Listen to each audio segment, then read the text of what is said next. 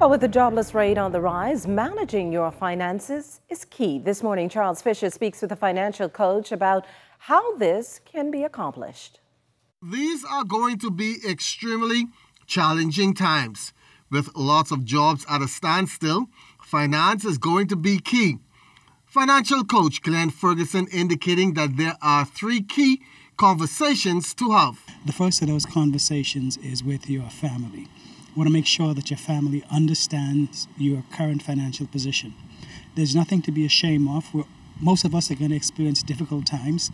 The central bank tells us that 90% of Bahamians have less than $1,000 saved. So it's clearly indicative that we're living paycheck to paychecks. And with this complete shutdown, then we know that those paychecks have really been reduced or eliminated. So the first thing is to have a conversation with your family so that we understand exactly where you are as a family, recognizing that this could go on for the next 60 days. So for the next 60 days, how are you going to maintain yourself? You have to have a plan for achieving that. Second conversation is with your creditors. And when I speak of creditors, I'm talking about anybody that you pay money to on a regular basis. So you want to ensure that you're talking to your landlord. You want to ensure that you're talking to your bank. You want to make sure that you're not avoiding them. We as Bahamians like to avoid the situation, but talk with them and make sure that if you can, to update those payments as quickly as possible so it gives you the leverage going forward to negotiate with them. It's easier to negotiate with somebody when you're up to date than when you're behind. So that's very critical for you to do.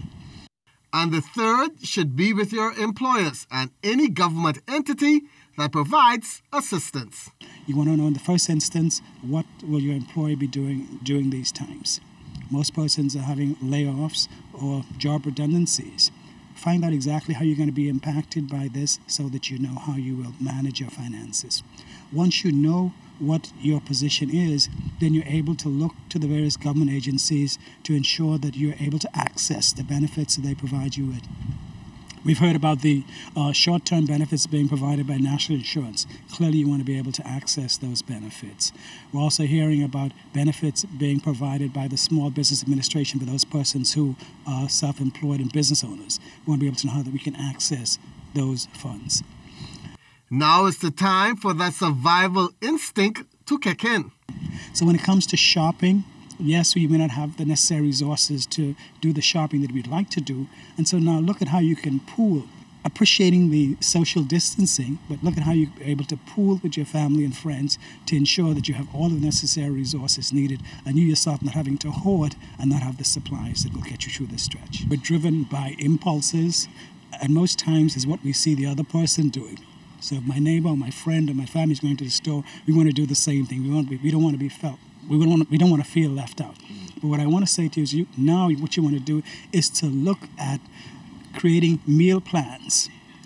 With the children being home from school, yes, that's an extra burden on your finances, and we know that they're going to eat a month's worth of grocery in a week's time. So you want to get those meal plans so that you structure those meals and you know exactly what you need, because the more cash you can hold on to, the better you will be for the long run. No paycheck coming in on a consistent basis. Extra funds not sure of. So it's best to hold on to what you have now. We are a touristic society and economy. And so you have our straw workers, our artisans who work on that daily cash flow, and they live from day to day knowing that they will achieve that cash flow. And so what we're looking at here is a situation where persons need now to really manage what they have and to be able to sit down, have the conversation with their family so that they're able to do what? To access the help that is available. And the sooner you know the help that is available in your particular circumstance, then the sooner you're able to regularize or get some comfort to what your position may be. Some great financial advice we must all take into consideration.